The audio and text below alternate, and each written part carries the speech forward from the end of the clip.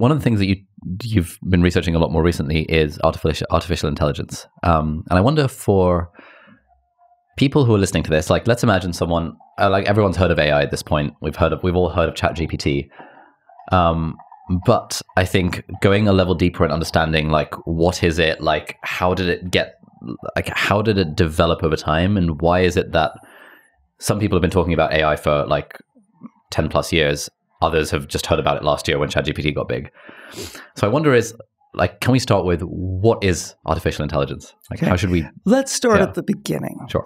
Even in Aristotle and others, there were in the Greek mythology, there were examples of the idea of the robot human that plays the lyre and tills the fields. Right. So there's always been this beautiful anthropomorphizing and quest for the other, which could either be the mechanical human that alleviates our toil. And in fact, the term robot comes from roboto, which I think means toil in Czech.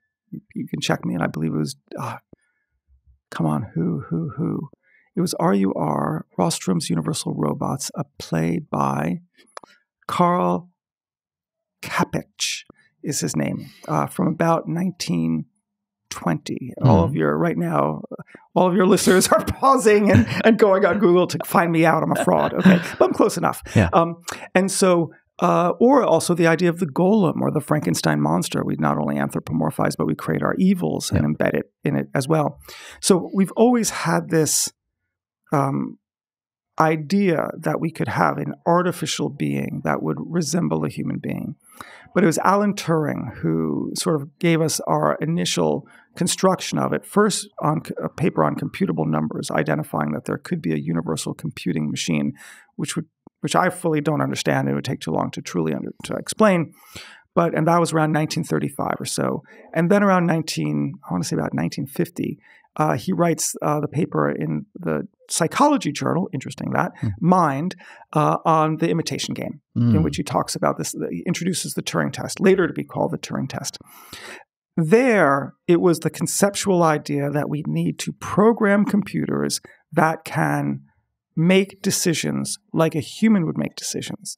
So suddenly it asked the question, how do humans make decisions? And so there was a whole movement around from the 1950s to the 1990s to take the ways that humans make decisions and enshrine that into computers. That's through the hardware and, more importantly, through the software. And the hardware is pretty simple. In fact, we use our computer hardware analogous to the human mind, in which we have memory and we have a processor, right? Something that stores information and something that uses information to come up with an input and then an output and an answer. And the original computers were made on the model of the human mind, okay? But then we also had to create a system in which we were going to render into software the ways in which humans made decisions. So we think sequentially and we think rationally. So if we create a long list, and the original programming language of AI was called Lisp, for list programming, we could simply write down all the rules that we use as heuristics in terms of making decisions to get our output. That seemed logical. It was deeply, deeply flawed. And the reason why is humans don't think sequentially. Like, we're a jumble of ideas all at once. Do we think rationally? Well, we've spent the last 25 years in cognitive psychology and neuroscience to look at all the ways that we don't think rationally, that we actually embed cognitive biases through everything that we do. So that showed promise, and it got us so far, but no further. The early gains became like fool's gold. We thought we were getting closer and closer, but then it became harder and harder and harder to wreak out any benefit of it. So what happened during this period? And then we had these ideas called the AI winter. This was in the 70s, 80s, and then later in the 90s. There was 1, 2, or 3, depending on how you count these. But the broader point is that these winters were when government funding and industry funding shriveled up for AI. And about the year 2000, 2005, if you said you worked on AI in academia, you got laughed at and couldn't get a tenure and couldn't get a post, because it just seemed like, again, it was a fool's quest. Sorry, question on this front. Yeah. So a computer working out that 2 + 2 = 4, that's not AI. Great question. let's pause my discourse to say I'm going to introduce this concept of machine learning and what's really a shorthand for statistical machine learning, and changing the method to go into that. Nice. So 2 + 2 = 4 is a truth. It's almost like a Euclidean sort of foundation, right? It's basic arithmetic of the origin of mathematics. We should also say mathematics is a little bit trickier still, because at the outset it took several centuries millennia before we had the concept of zero, right? So we started with 1. Right, we needed a 0, and discovery was important. But that's simply to say that we needed imagination and a conceptual shift to understand mathematics. But we have a 1 and we have a 2, okay, and we have a 2 + 2 = 4. If we can enshrine that into a computer that can generate that same answer all the time, and then can actually conceptually have an idea that anything with 1 added to it becomes 1 more sequential, that would be AI, right? By definition, it's intelligent, or however we want to define intelligence. We could talk forever about it, and it's artificial. The key thing, one of the earliest aphorisms in AI was that we call AI anything we cannot do. Yep. Once we know how to do it, we call it a calculator, or we call it a search engine, or we call it voice recognition, or we call it self-driving cars. But the frontier of what we can't do, we refer to as AI. Sure. And then when we have it, it's like, oh, that's just a search engine. Yeah. Oh, that's nothing. Like, that's simple. I'm used to that, right? Yeah. But of course, it's, Google itself is absolutely remarkable.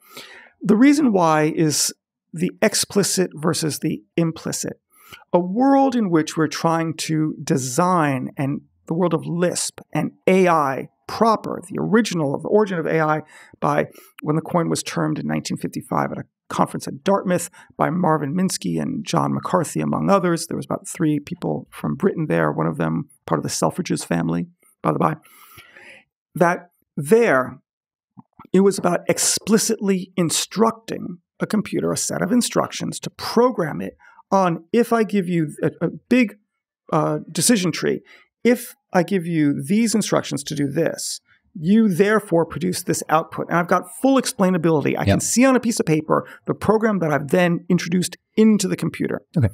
The shift that happened, weirdly enough, around that time, in the late 40s, early 50s, there was several people. Frank Rosenblatt is one of them, who died prematurely several years later in his 30s.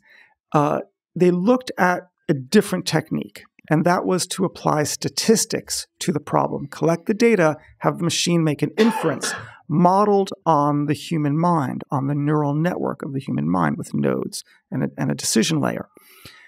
Sounds a little bit like deep learning. So what happened is that the grandees of AI, it's like an academic squabble, in this case Marvin Minsky and John McCarthy at MIT and then later at Berkeley, looked at this issue and said, oh, that's never going to work. And they were not wrong. They were right. It wasn't going to work because of the constraints in computer processing power and memory and cost at the time. But everyone went through the instruction-based of AI, classical, what was called GOFI, good old-fashioned AI, GOFI, and they tried to embed a large decision-making tree on how to make decisions. Expert systems is another term for it. At the same time, this weird method that was poo-pooed and no one had any trust in around the 80s and the 90s and the year 2000s was a statistical machine learning. Just give the machine a lot of data, let it work out the system for itself and make an inference.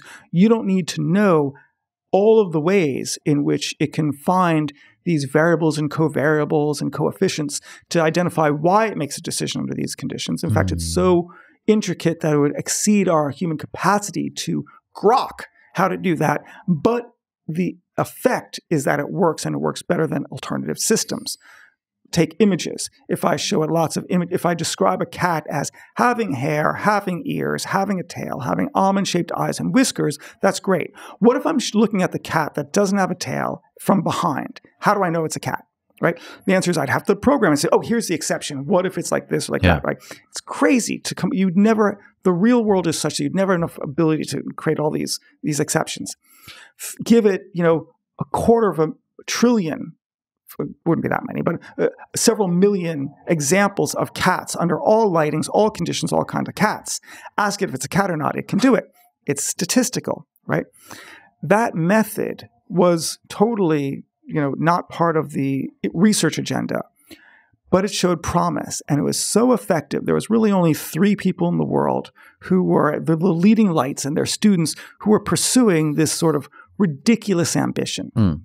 One's named Geoffrey Hinton. The other one's named Yoshi Bengio. The third one is named Jan LeCun. Jan LeCun became the head of AI at Facebook. Oh. Hinton at Google. Yoshi Bengio stayed in Montreal in academia, but became an advisor to companies. They won the Turing Award a couple of years ago. The term deep learning and the AI revolution of around 2012 was, and this was grace of them. There was other people, Peter Norvig and Russell Stewart and Stuart Russell and others. The key is this. They reframed AI from trying to give it explicit rules to giving it information, and the computer coming up with its own set of rules through an inference. It wasn't explicit. It was now implicit.